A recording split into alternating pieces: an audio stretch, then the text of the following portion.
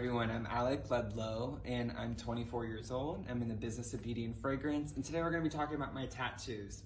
So the first tattoo that I got was actually when I was 17, which was my chest piece, which is perfection is a paradox, which is true. Perfection does not exist.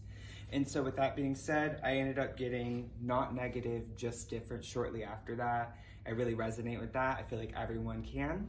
And then after that, I just developed this love for like a space theme, just being really different and standing out, I feel like no one has the art that I do on my arm. I just feel like it really resonates with me because it's just, I love line work. I love the detail, the attention to detail.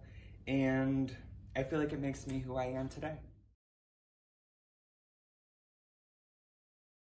I believe that tattoos are just beautiful in general, and they tie into beauty in a variety of ways, but what makes tattoos and beauty go hand in hand is just the admiration of the art that someone takes time to put on your body, and then the compliments you get afterward.